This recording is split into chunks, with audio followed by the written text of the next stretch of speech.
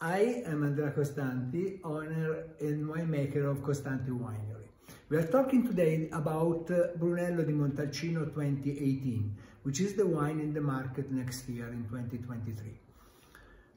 2018 as a season was very fresh with a cold winter and not too warm summer with a little rain at the end of August.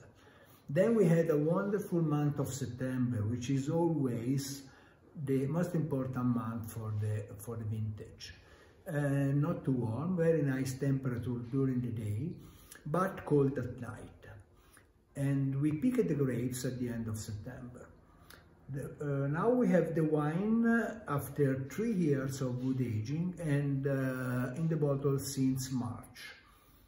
The color is ruby and garnet at the border, which is the color of the Sangiovese after 5 years of aging. At the nose, the wine is very wide and elegant, very long persistence. In the mouth,